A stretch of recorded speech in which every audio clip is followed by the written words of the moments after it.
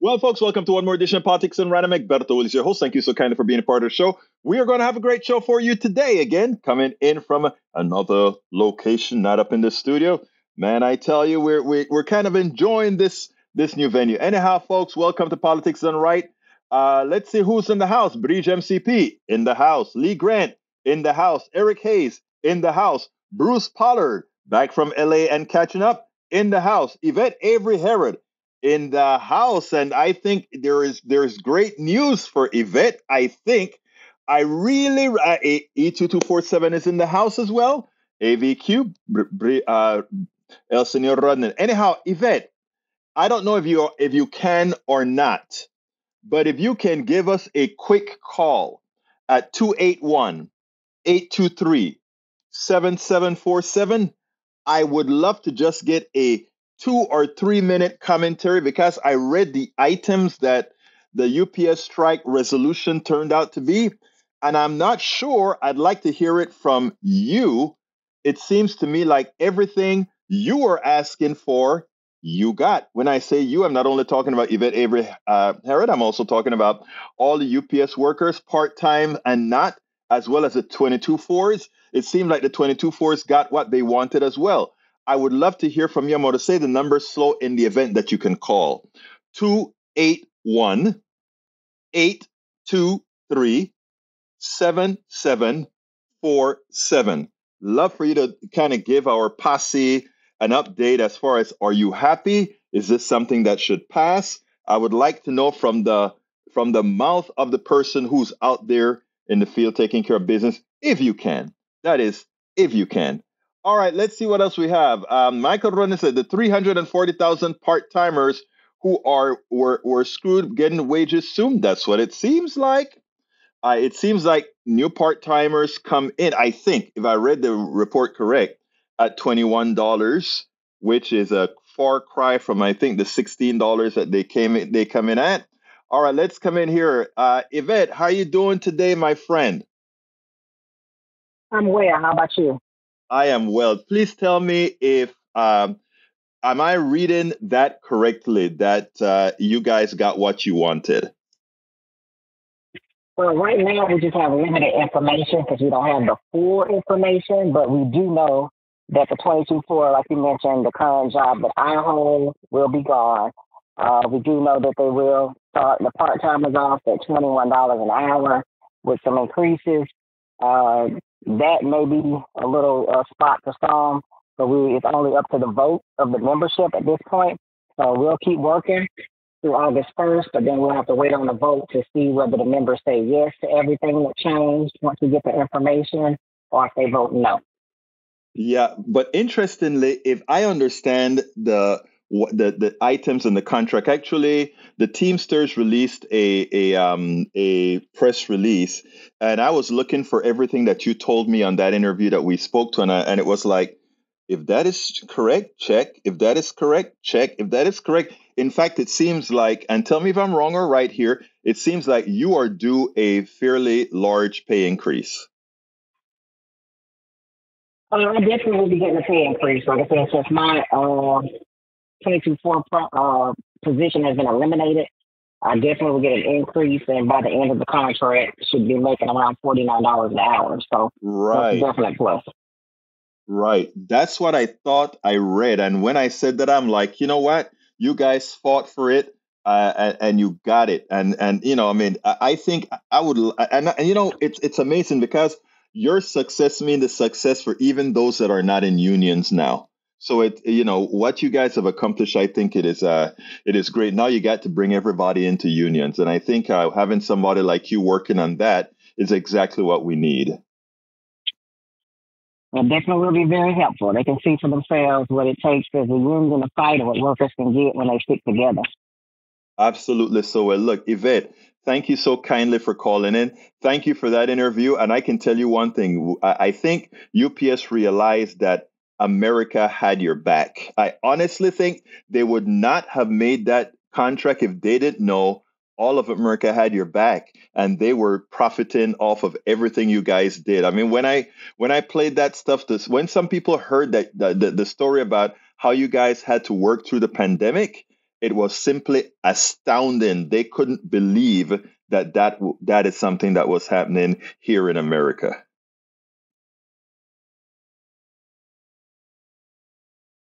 Yvette, did I lose you? Okay, it seems I don't know. It seems like we lost Yvette. No, I'm still here. I just didn't Oh, want okay. to. I was trying to mute out my background, but yeah, I'm still here. So yeah, Oh, okay. definitely.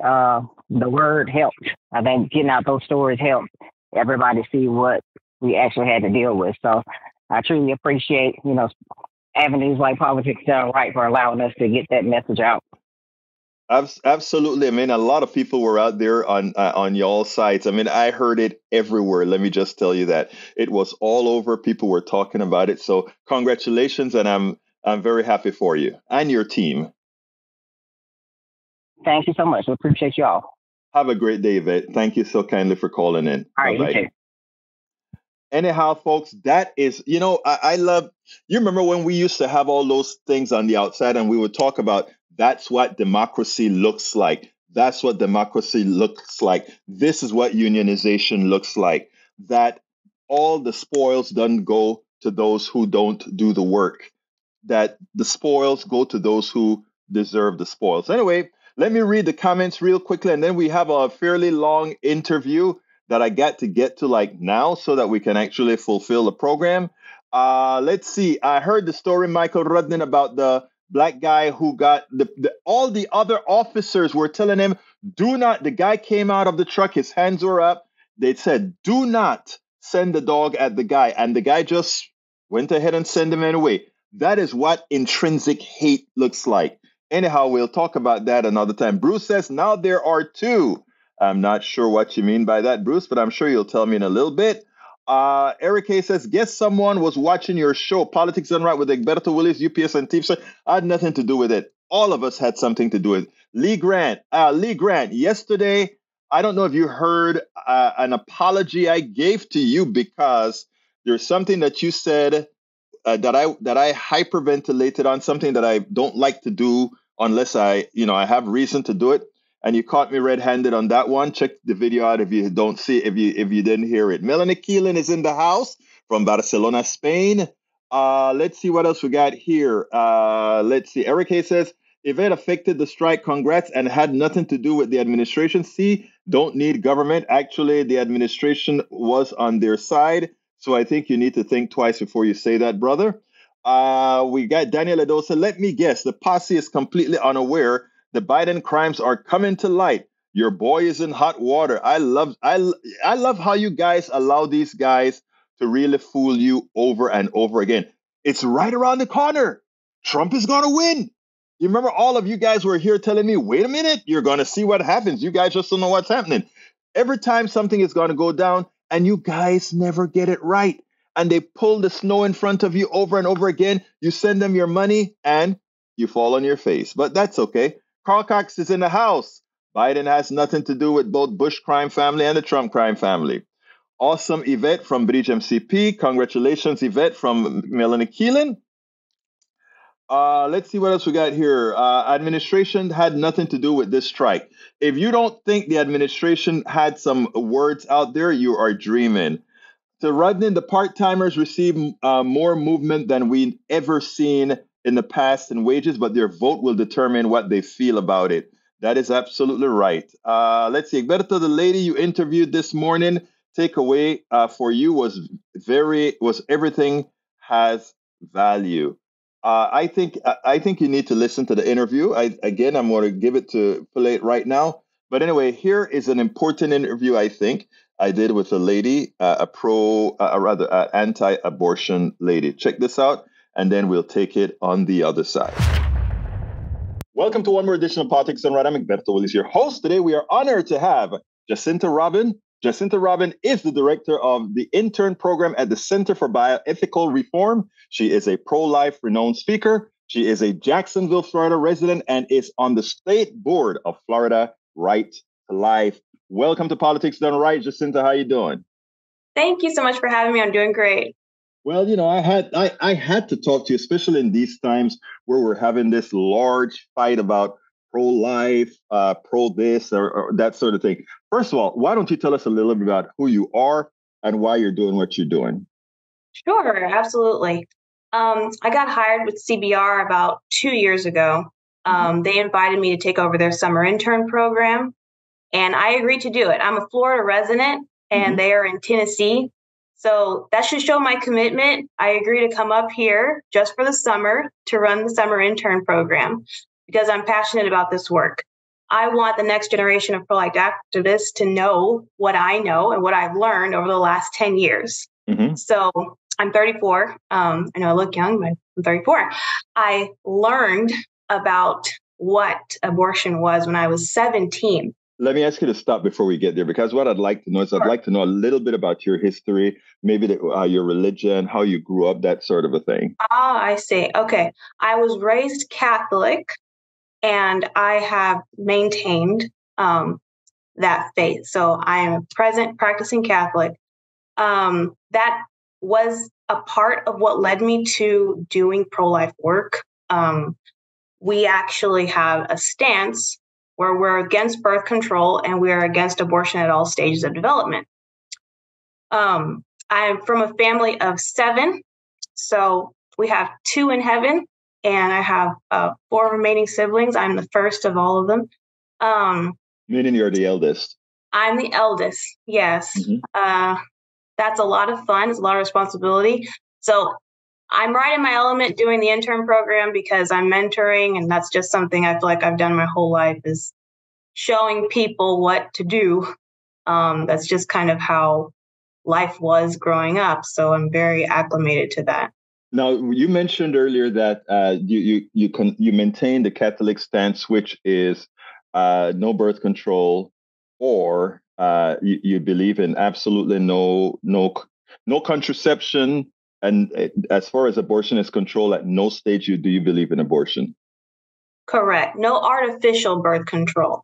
We do promote abstinence, even within a marriage.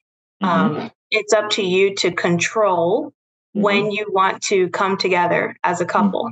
We feel like that's in your purview. That's up to you. But when that intimate encounter happens, should that result in a conception, you are now parents of a very tiny person. So that is your core belief. Your core belief is that that as far as no contraception, and that also life begins at conception. Yes. And it was actually my faith that drove me into the direction of pro-life activism, but it was in a very curious way. So I started college early. I started when I was 16, and I was a biology major. So I could see the baby, the one-celled embryo, and I was conflicted because that one cell to me did not look like a baby. And yet, as a Catholic, I needed to uphold the belief that this was an entity that should not be harmed and it should not be expelled at will. So I had a conflict in my own heart. I could see that this was a cell, a single-celled organism on day one, and yet the church was saying you cannot abort in the earliest stages. So essentially, I was pro-choice up until the point that the baby looked like a baby, and I had a bit of a problem. I didn't want to just ignore what the church taught, so I did some research, and what I found was very jarring. I remember I was at work. I worked as a tutor at the school for biology, and it was a Saturday. We didn't have a whole lot of students come in, so I had a whole lot of free time on my hands, and I went and I took myself to the computer and I said, I need to solve this problem. I need to figure out why the church is so insistent that at all stages of development, you should not abort. So I went to Google and I looked up abortion. I looked up early abortion. I looked up I can't remember exactly the words I put in, but I made sure that it was early. And what I found was a second trimester abortion. And it had to be about 14 weeks. And I was shocked at how developed the child was. And I realized 2 things. I realized, number one, that looked like a small human. And in my mind, I thought it wouldn't look like a small human. I thought it would look more like a clump of cells, which is what we hear all the time. I was shocked that at 14 weeks, it kind of looked like a human being. I didn't know that. What I also realized was that all of us develop at different rates. Some of us get taller faster. Some of us get wider faster. Babies develop at different rates. They're usually in the same range, but none of us grows at the exact same rate. So you're dealing with laws that are being passed, cutting off at hard breaks, 20 weeks. You can't abort past 20 weeks. But how does this politician know that the baby you're carrying isn't hyperdeveloped at 20 weeks and it can feel pain and it could survive outside the womb? Right now at 20 weeks, they have a 50% chance of survival. So it encompassed so many scenarios that it wasn't fair for there to be a hard break. I realized that we were putting this responsibility of drawing a line on people's development when everybody develops at a different rate. So then the argument is, well, we should just draw that line when it doesn't look like a baby among the earliest stages of development, which is why you're getting a lot of heartbeat bills now, which is, in my opinion, a good thing. At the very least, they're stopping it at 6 weeks. Some states are still at 15 weeks. North Carolina is considering a 12-week bill. So you kind of see everybody's kind of on that same mindset. It's like, when do we draw this line? Where do we draw that hard break where we can say, look, at this point, we know it's not human. It can't possibly be human. It doesn't look like a human being. Okay, that's where they are right now. But if they're being honest with themselves, they're doing too much. Nobody should take on that responsibility to determine when your life has value and at what point your development determines how eligible you are now to be considered a part of society. Because the second you draw a line on a seamless process of development, you're lying to yourself. Because in biology, once you get started, once that embryo is conceived, it just continues. It doesn't tell you when it, quote unquote, becomes a human being.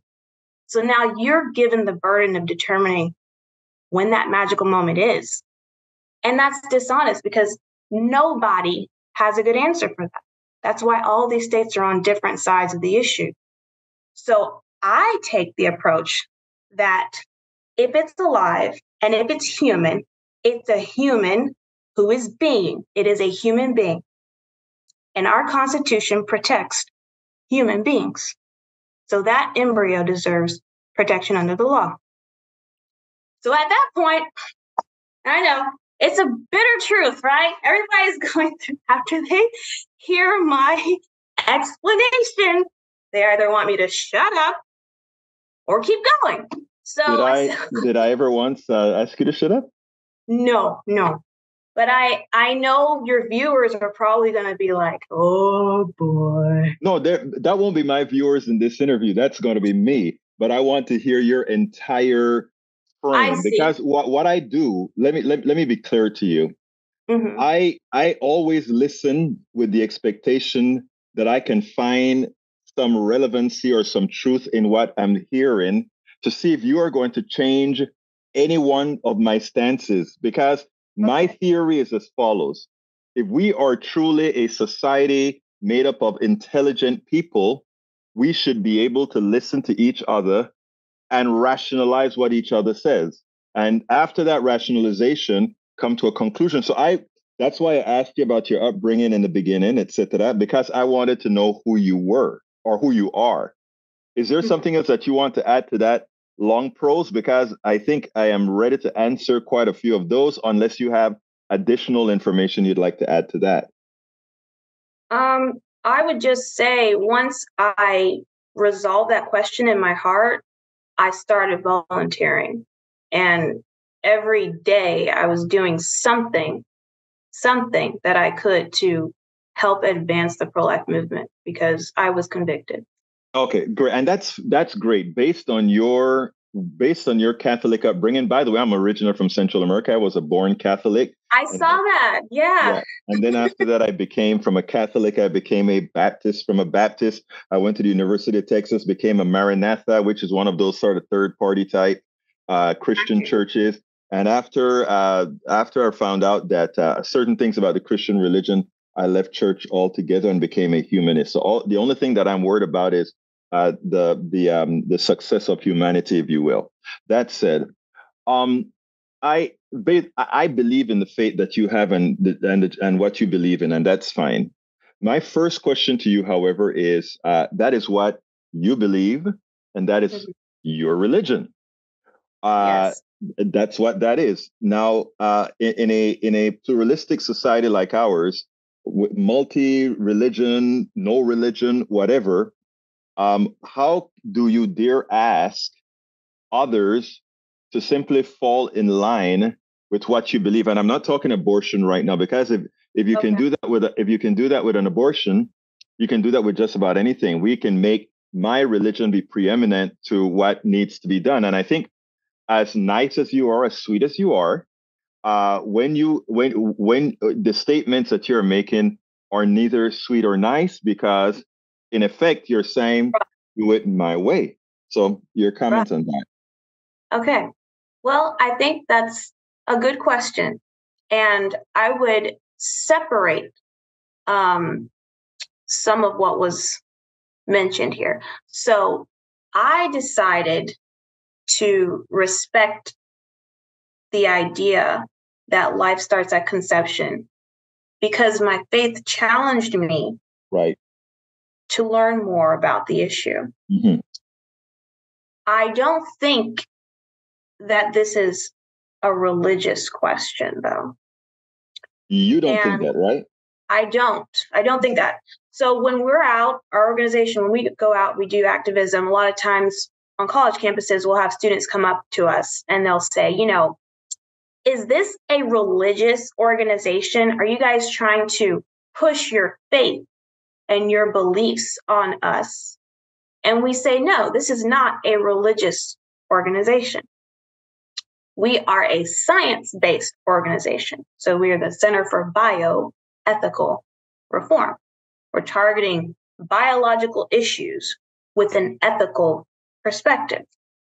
So a lot of people would agree. Yes. Time out. Because we have to be intentional here. Whose ethics? That's an excellent question. And this is why I'm trying to segue into my next topic. Right now in Denmark, I believe, there are no Down syndrome people. Okay, they've attested to curing Down syndrome. You want to know how they did that? They did that by testing embryos in the womb to see if they tested positive for trisomy 21. And if that gene was present, they recommended to the mother that she abort. And these mothers did. So now Down syndrome has been eradicated. Yeah. I'll tell you another one. Right now in China, you have more boys than girls. How do we get that? Usually in the population, okay, the way that human beings reproduce, you'll typically get more girls than boys. A fertility specialist who's a friend of mine, she said, if you go to bed with your husband and that night there's an egg present in your womb, you're going to get a boy. If you go to bed with your husband and tomorrow there's an egg in your womb, you're going to get a girl. They call it lazy sperm. That one gives you a girl, but the day of gives you a boy.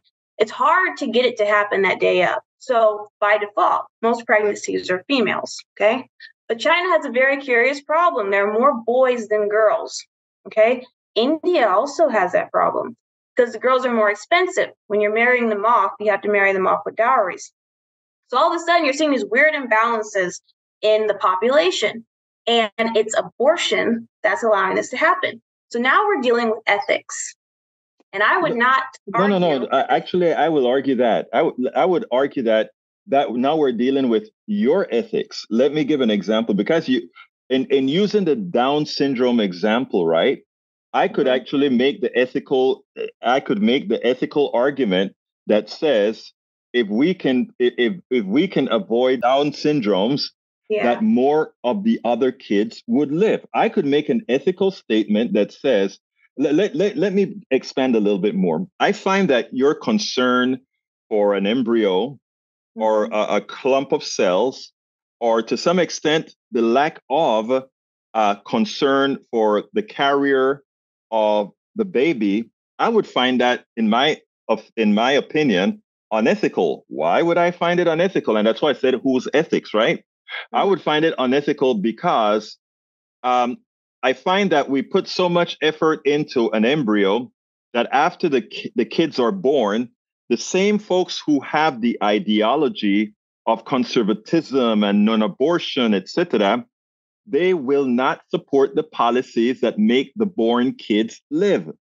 So I am saying, if we want to talk ethics, if this was a real ethical issue, and as opposed to what the people you go to the universities that talk about it being a religious issue, which I think it's still a religious issue. If it were a real ethical issue, we would say, wait a minute, we care about the embryos, but when the embryos are turned into humans and born, we don't have the policies that keep them alive. We don't have the policies that prevent them from going to jail. We don't have these particular sets of policies. So it's not an ethical problem if you will allow death at the end stage, but you're trying to save something that isn't yet born.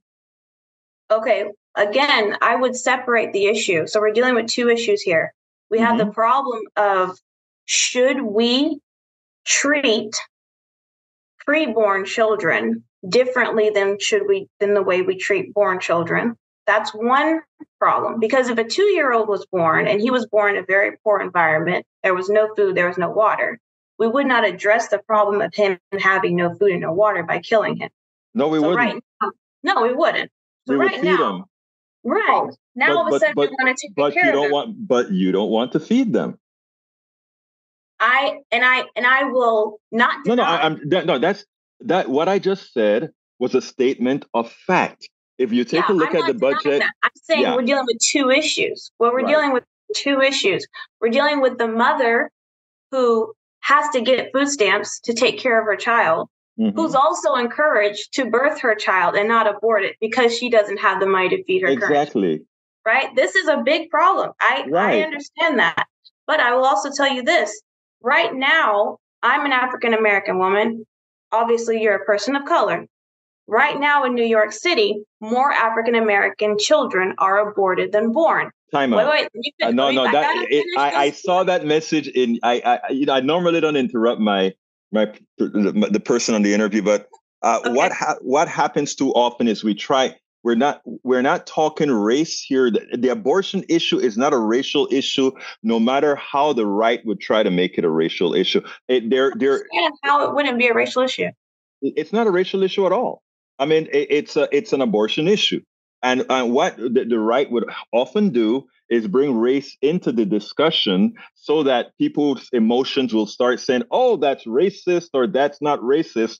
The thing about it is white women, Black women, Latino women, Asian women all have abortions. The reason why Black women have abortion in some instances at a larger rate is because of the socioeconomic conditions. It has very little to do with anything other than that. Black women are just as promiscuous as white women, are just as promiscuous as Asian women. All of those things I'm using promiscuity only because the right likes to use that. They're getting pregnant, right? They wouldn't be having the abortions if they weren't getting pregnant. I understand that. But I would challenge you to look at the situation that we have here, right? African-American women are making up 14% of the population. Yes. That's generous. I'm afraid it might be less than that. It's 13% actually. Yeah, I would imagine it'll be closer to that. And right now, they are leaning to having almost 50% of all the abortions. They are almost 40% of all the abortions that are being taken place. So that is something that's to be expected given the socioeconomic differences. If you take a look at the value, what these two different societies have, that's not at all off kilter at all. Well, the problem, but I would still say you have encountered a complex problem. And you're not going to, you would not be doing the right thing by being the mercenary to fix one problem and ignore the other problem. Good point. Very good point. What we're doing with abortion. You see, I don't. I mean, first of all, that is an excellent point that you brought there. We don't want to be mercenaries, but I'll tell you something, Jacinta.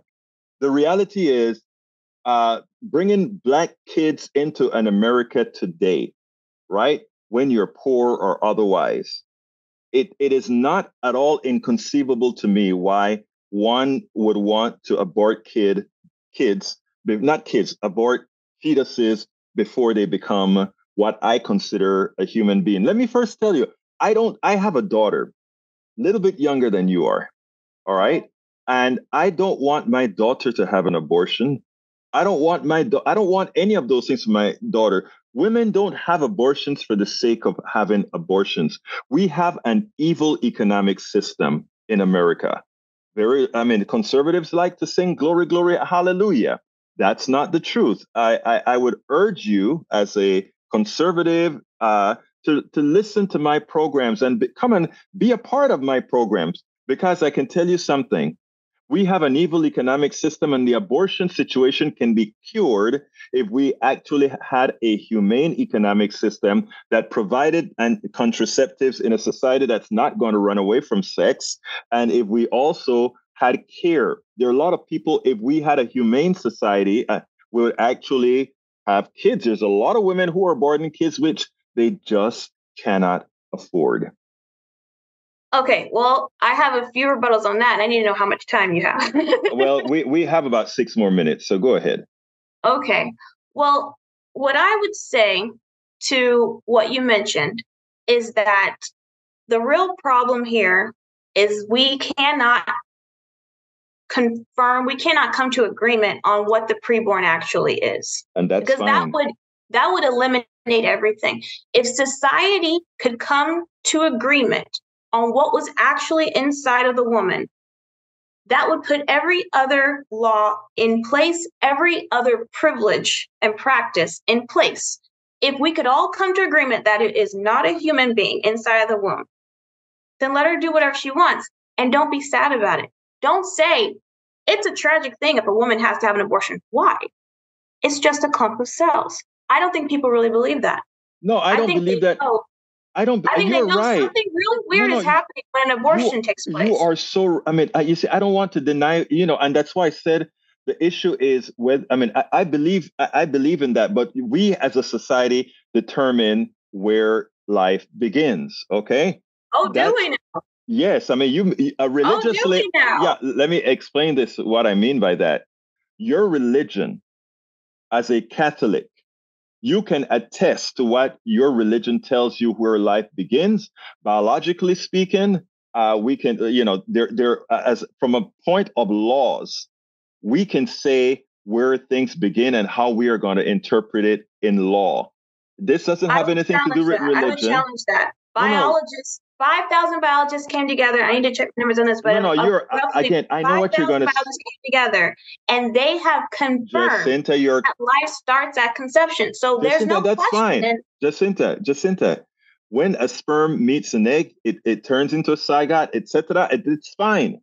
And I'm saying, I don't care what the biologists say. I'm an engineer. I do not care what the biologists say. From a legal standpoint, we have the right as a society to determine where life begins. If you have another religious option. But you're not determining where life begins, because you just said that life starts. No. I am saying we determine where the value of that life begins. That's what you're determining. Actually, I stand corrected. I think the way you said it was better. Okay. But the fact that I'm saying is this: if you believe something about your body and what you want to do, the only thing and by the way, I take exception to a pro-life movement.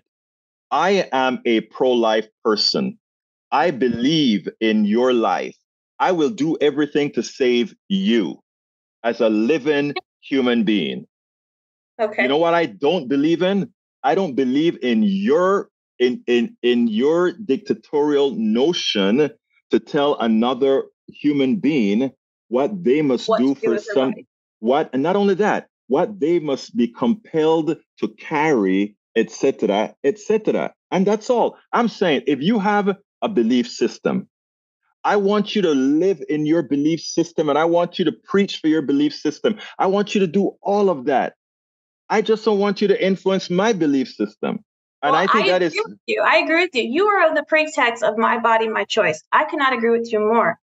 And if that woman is carrying another body and she's being honorably consistent to that value setup, then she should also honor the baby's body. no, that's not that is a false equivalence. Let me tell you why. Because again, if she believes like I do that a fully formed human being is not one until birth, then that's not the case. And again, and I think the truth of the matter is, I think, and I'm not talking about you as a person, but you as a movement has been one of the most killing movements there are. Not Why you do you per say that? se, not you, Why but do you say that? I say that because, first of all, with the stance that women just can't have abortions, women with ectopic pregnancies and all of that have died. But let's go a little bit further. We've had men who uh, perform abortions murdered.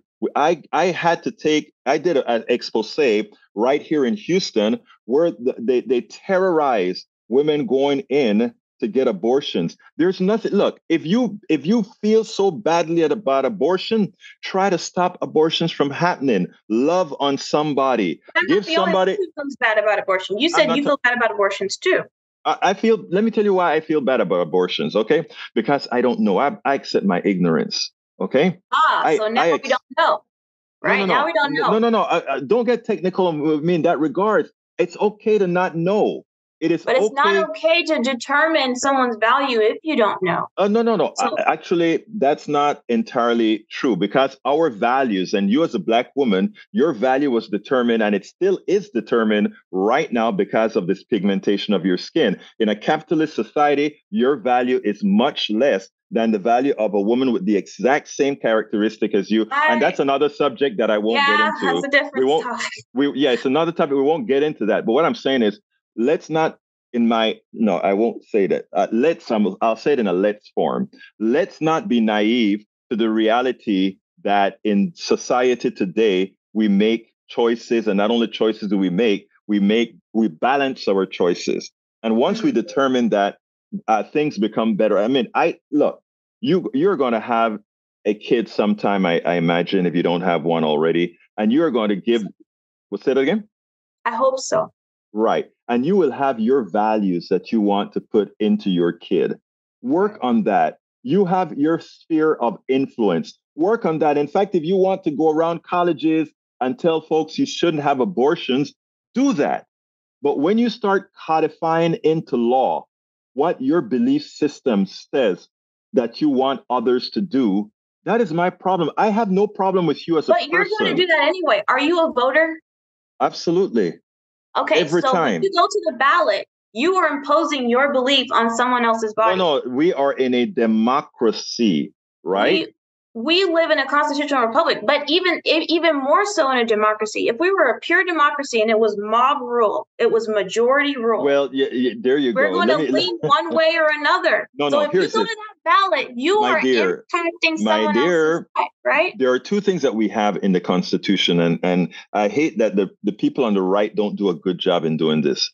But the Constitution, one of the fights for the Constitution was to have something called the Bill of Rights. And the purpose of the Bill of Rights was to prevent mob rule. So when I hear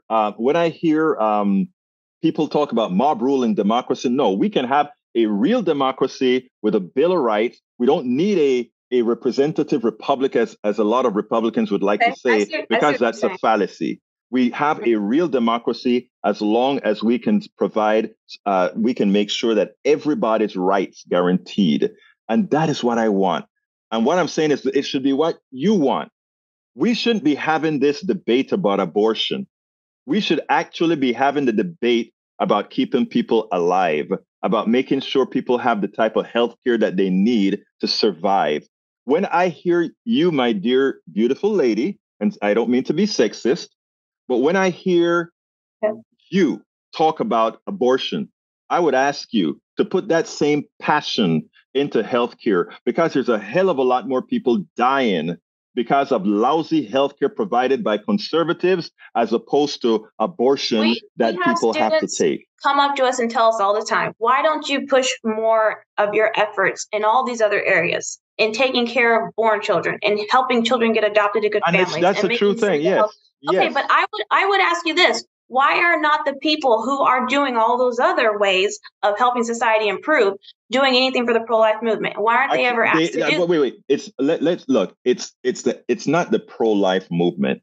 It is the anti-abortion movement, because I am pro-life. I believe in your life and everybody's life. Okay, it is the anti-abortion movement, and that's fine. There's nothing wrong with the anti-abortion movement. Just keep it to those who want it. Okay, were you against the abolitionists that pushed back against slavery, or were you in favor of their efforts? Look, and you're going to make a very good point right there. I can read the point. To, because they said sunlight was the best remedy to the problem that was slavery. And they also said that there were no institutional frameworks in place to make it so that these newly freed slaves would have good lives. That's the same argument used to enshrine abortion. We're not going to give them great lives. I love the way that is usually stretched, right? And that's fine. You know as well as I do that nobody wants to see partial births. Nobody wants to see all these things. Nobody. Right. And also, I think if you want to be honest, the reason why I don't call you a pro-life movement, I call you an anti-abortion movement. I take that as a compliment. And that's fine. But we need to get our nomenclatures or narrative correct. I believe that I want Jacinta to be able to do, and we're way over, but I really enjoyed talking to you, because we're not having a shout-in match. I don't know. Let me tell you, there's nothing that you said.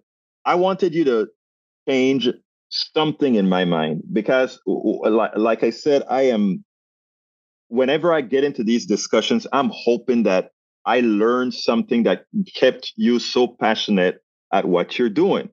Mm-hmm. And there are times that my mind is not changed necessarily, but modified in the way that I believe something. Unfortunately, you didn't do that, because what I continue to see, and this is not a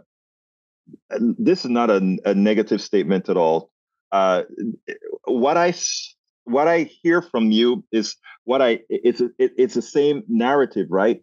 Okay, you're hearing the buzzwords, and you're tired of the buzzwords. I'm not, but what I'm saying is, it's not just buzzwords that I'm hearing. It is almost an uncaring, right? For most women, and I didn't say all. It's almost an uncaring for what a lot of women go through when they're going to have an abortion. I can sympathize with you on that. If I'm talking to girls who are considering their options, it is challenging, because it's a lot easier to argue with a law than it is to convince a person to keep a baby, right? It's a lot easier to argue with a congressional member than it is to argue with a woman that is in crisis that needs help. So to that, I agree. This is callous, because I want the issue to be black and white. With a woman who does need help, who is confused and doesn't know what to do, compassion is in order. And I agree with you. But we need to be clear about what that compassion is. Compassion is not gaslighting. And compassion is not ignoring the full story. Women want to keep their children. The reason why they abort is because they feel they are unsupported, and because they have been lied to about what they are aborting. A lot of women who miscarry at 9 weeks, or who abort at 9 weeks, who abort at home, they see what was delivered from their body. They attest that this is not a blob of tissue. they're looking at a very small human being, but it's not a blob of tissue. And groups that abort for women regularly are regularly lying to them. That is problem number one. Problem number two is support. If a girl sees her unborn child on a sonogram, she's 85% more likely to keep her baby.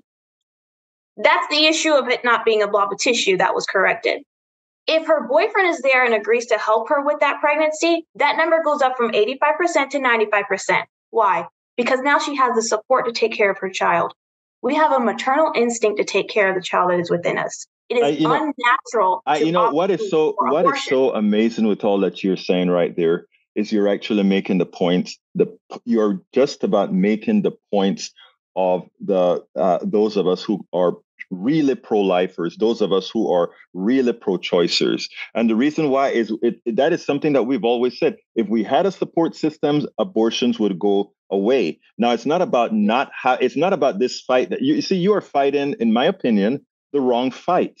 You should be fighting the healthcare fight. You should be fighting the fight to support women. You should be fighting. Those are the fights that you should have. I'm going to wait for the time that you're going to go home and you're going to think things, or well, you're probably home already, but you're going to think things through, and you're going to say at some time, that guy that I just sent that letter to that brought me on, just maybe he had a tad of stuff that I can actually change within my stance.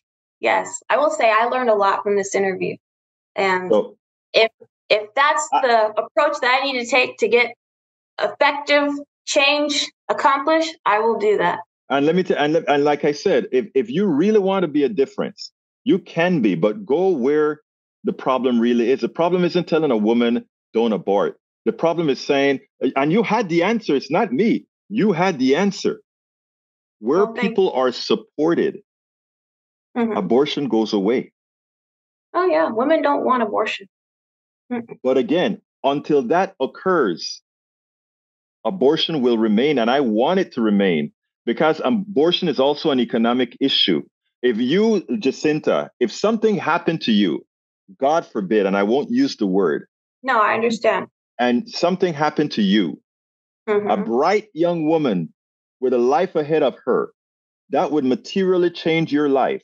And to tell me that you will never, ever consider, I just may have to do this because when I weigh things out here, that's the issue. Don't ever put yourself in that condition, in my humble opinion, that is. So Jacinta, let me tell you, I enjoyed the conversation. You're a very smart woman, and very smart woman. And are you a lawyer? No. But my dad is a poli-sci major, and we argue all the time. So maybe I should think about that. But if you read, in my opinion, if you can do so much more good for women on the other side of the aisle. So really consider that, because those are the women who need help. We don't need the attacks. Yes, what we need are the help on women. So thank you so kindly for having been on Politics Done Right, Jacinta Robin. Thank you so much for having me. I appreciate it. Anyway, folks, yes, some of you got tired of the back and forth, but I tell you what, believe it or not, if you take a look at what she said at the end, you see that there are certain things that got to her, and she is very strong in her beliefs. And I tell you what, folks, a lot of conservatives are good people who have bad ideas, good people who simply don't see, like I told her, the uncaring of their beliefs, that their belief system brought down by a plutocracy who has enshrined a certain form of antiseptic hate into them, realize that when things are placed in different contexts. Anyhow, Bridge MCP, there is your cherry-picked Bible. That was cute. Anyhow, folks, that was a fairly long interview. One of the other things, let's see what we have here. Carl Cox says, Julie, what do you mean by hidden sins? Leftist ideas are bad for everyone except authoritarian dictators.